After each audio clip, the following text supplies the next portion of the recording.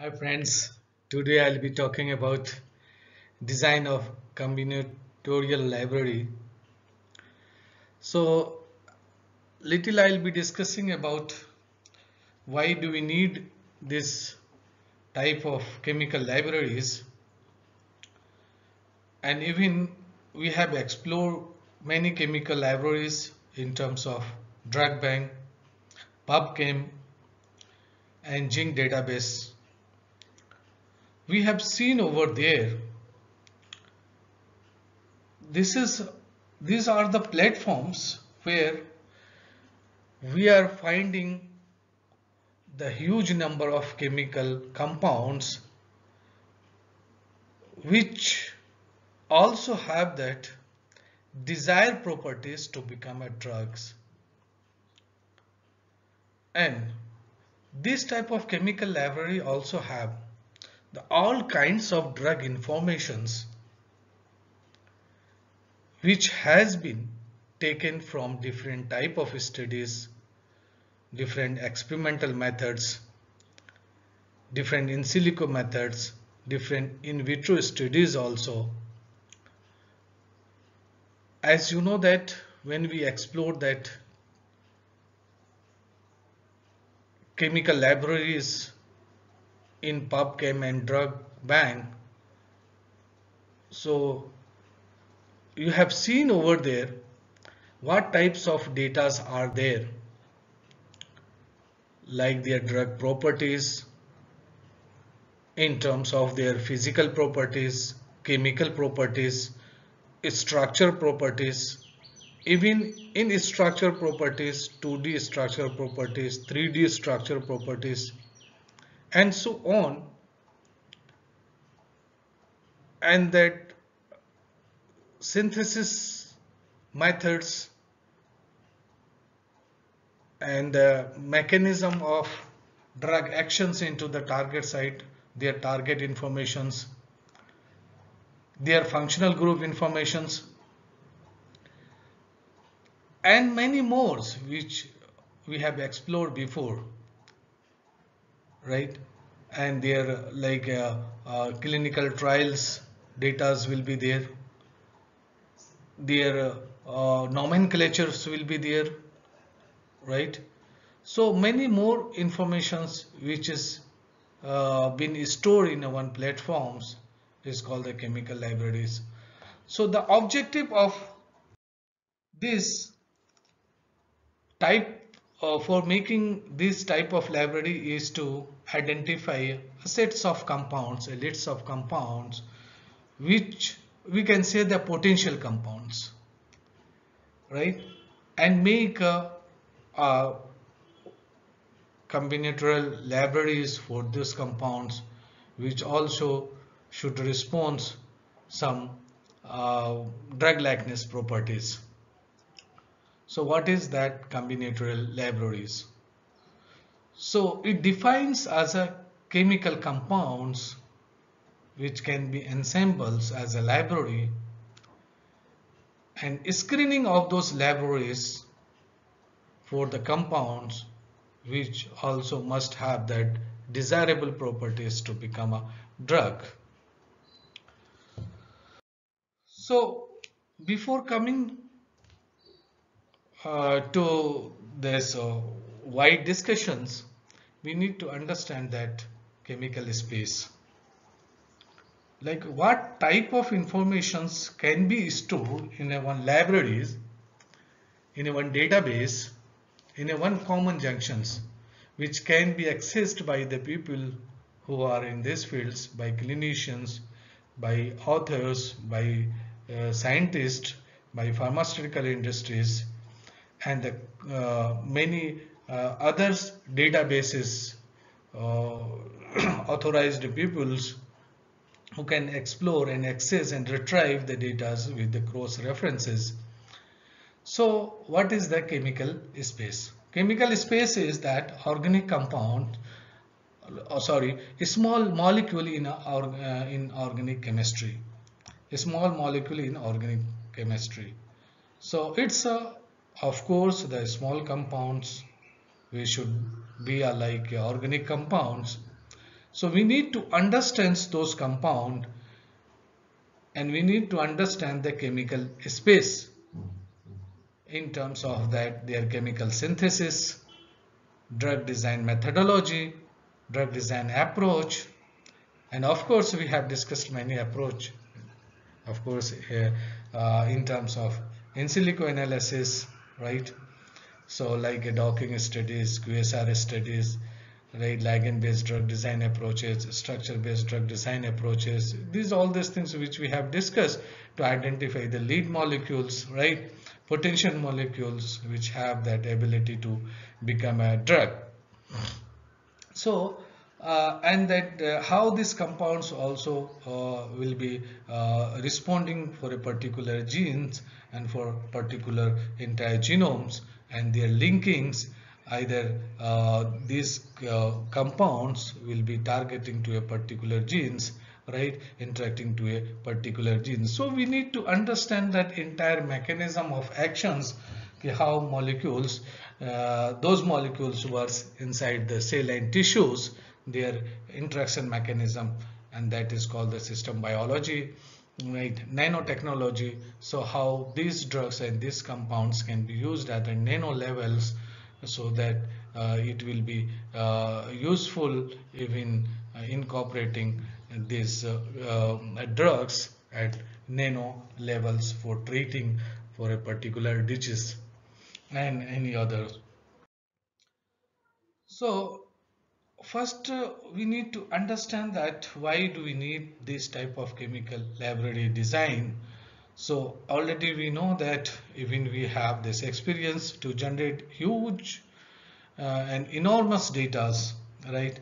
So maintaining the datas, right, and the planning of the datas, right, monitoring of these datas, right, and any kind of performance about those datas, right, and the reporting of those datas is are important, right, and even the validations of the data sets are important, that should be accepted by that pharmaceutical experts, right? And we should also have that enough knowledge, okay, how we are going to transfer our data into informations, and that informations can be passed to the knowledge, and that knowledge can be implemented for a particular purpose or useful purpose. So that things we need to understand that. So data are there in that, in terms of the chemical laboratories, how we will be exploring the data, how we'll be retrieving those data, how we'll be converting all the information into knowledge. That things also should be there, and the knowledge can be used for a particular useful purpose. So now we need to also understand about the relationship between that structural properties and their biological response, right? Their mechanism of actions, their reaction conditions, right? So all these things we need to understand when we will be having all type of informations in one platform, right? So what are the scopes are there for making this combinatorial library design in terms of the representations of the structures, how to search their structures.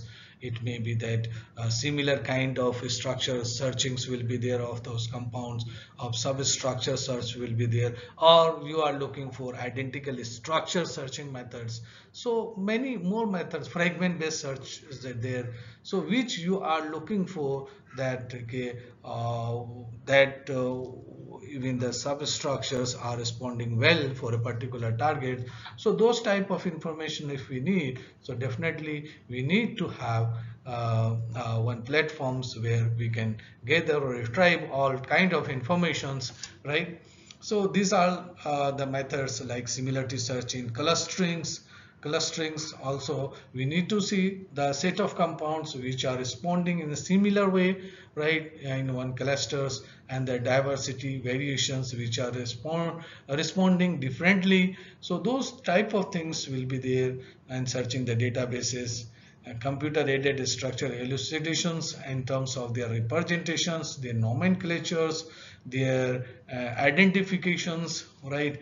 Their international chemical identifiers, right? Their smile notations. So all type of things we can also get it from the databases. Even the 3D substructure searchings through the pharmacophore modelings and QSR modelings, 3D QSR modeling to find, identify the similar type of compounds which are responding in the same way, right? And QSR and dockings, which we have studied before, right? Interactions of two molecules, and QSR in terms of that is a mathematical functions which correlate wide variety of structural properties with the biological activities. So those type of informations, if we get in one platform, that will be useful for that researchers and the pharmaceutical and people. So kinds of chemical libraries, already we have explored the drug banks, PubChem, and the zinc databases, and many more, right? For the small molecules, even the big molecules, we have explored protein data bank and nucleic acid data bank and many more. So similar type of databases are available also, like literature databases, patent databases, right? Some small project, small molecule specific databases are there, public databases are there, and some proprietary and project specific data are also will be there. So these data and their resources, if you can explore, that will be very useful for you to understand that what are those informations can be explored in a meaningful way. So here we see that like chemical based data mining and explorations. So here also how the chemical of interest, we say that chemical of concerns are responding their activities in between. Many phases are there in terms of that if you need some suitable compounds from the databases, we need to do that, explore the databases and do some mining for exploring informations. And then if we need like in for chemical specific data, that also we need to explore and mine the datas. And then we need to see that structure also in terms of their structure analogs, property analogs, and how those analogs and the structure are respondable, are responding towards that biological functions and their mechanism of interactions, which will be establishing that structure activity relationships. So those all these things we can retrieve from that databases. So what are the applications are there for this type of databases, for this chemical libraries or combinatorial libraries? First is that chemical informations. So we need to retrieve that chemical informations where we can store, retrieve the chemical structures and associate data to manage that floods of the data. And then we need to advertise those type of informations at that in web information, web protocol, or we can say on the internet, in terms of the disseminations of the data on the internet and cross linking of the data informations throughout the databases. Even we can like link all type of information with different type of databases where any person can explore all informations by exploring even one databases. So like if suppose drug bank information can be explored by using the PubChem, and PubChem informations can be explored by using the drug bank, and even the PubChem and drug bank information can be explored by using the zinc databases. That is also that is called that cross linking of the data to information. And all field of chemistry is right where we are talking about their physical, chemical and biological properties of the compound, and even we can predict that type of properties of any chemical compounds by giving giving as an input either that nomenclature name or smile notations, or maybe international chemical identifier in terms of the enzyme, or anything where we are predicting their molecular weight. First screening method is the Lipinski rule of fives, where we are screening the compound based on this, like their molecular weight, like log p value, number of hydrogen bond acceptor atoms, number of hydrogen bond donors, and log p values and number of rotatable bonds, right, and their inhibitory properties, right, enzyme inhibitory properties, and any IC50s, all right, any LD50s, or many more informations we can get at that first screening level. So now another terms in terms of the bioactive molecules, where we can see that that drug interactions into the binding site or target site, right, where drugs are responding well for a particular disease, right. So identifications of new lead structures, right, by different methods which we have studied before, right, and once we have found the lead compound, the next step is that optimizing of those lead structures by different protocols which we have studied before, right, and then make that good structure activity relationship between that between those predictions and that observed biological response. So these are that structure activity relationship where we are mapping like how that structural properties are responding to that biological activities. And then next step is to like comparisons of the chemical libraries, how the chemical libraries are accurate, right, and validate, that also is there. So all the chemical libraries should go through that quality check and quality assurance and monitored by their organizations always, right. And then and also we can see that definitions and analysis of structural diversities, how the structures are responding in similar fashions, or some variations are there, and then planning. So all these things, like in terms of that designing, managing, organizing, reporting, and these all these things, of course we need to take care for designing that chemical libraries. So now analysis of high throughput data, like high throughput data, how to analyze, which are having highly significant statistical values, right, where we have screened thousands of compounds together, right. So those things also can be like taken into considerations while retrieving and exploring the data, right. And docking of a ligand into receptors, those type of data will be there. Predictions of metabolism of genobiotics, right. So all the metabolism, right, and catabolism, right, metabolism, anabolism, and catabolism already you know. So and our body also have some kind of xenobiotics, right, some kind of like antibodies are there, antigens are there, enzymes are there, right, different type of enzymes responding well for a particular purpose. Even type of food additives are can be considered as a xenobiotics, and some type of drugs also can be considered as a xenobiotic. So those type of things we need to understand. And then analysis of biochemical pathways, if the drugs are responding for any chemical pathways or biochemical pathways, we need to understand, and these all type of informations will be there in the databases. That's why we need that chemical libraries or combinatorial libraries. um, uh, and last step is that organic chemistries, where we are talking about that predictions of the courses and the products of organic reactions, right?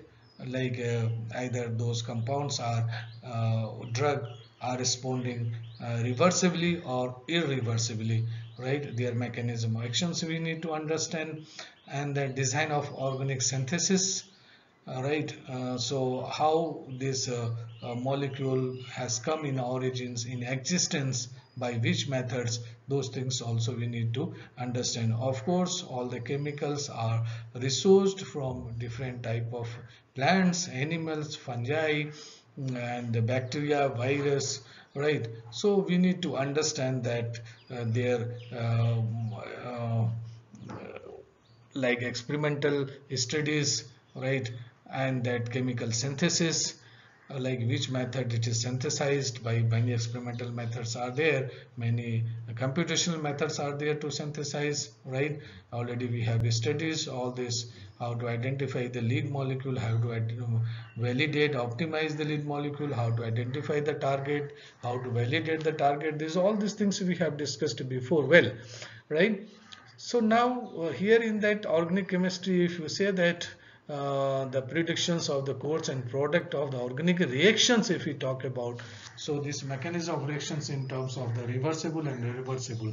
So many drugs which are like binding reversibly and irreversibly. So these things we need to understand. Now all the researchers are trying to synthesize the molecules which have that potential properties to become a drugs, which they are screening by reversible reactions, where reversible reactions have many benefits in terms of that the reversible mechanism. If you say that it's going to bind to a particular enzymes, right, or particular targets, it is not going to bind for a long time.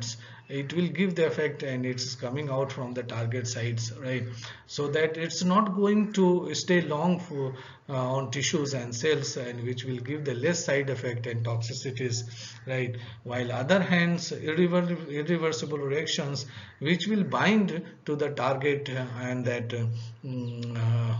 any binding sites, and which will of course will be binding tightly, and it will remain stay long for a lifetimes, which will leads toxicities and some side effects.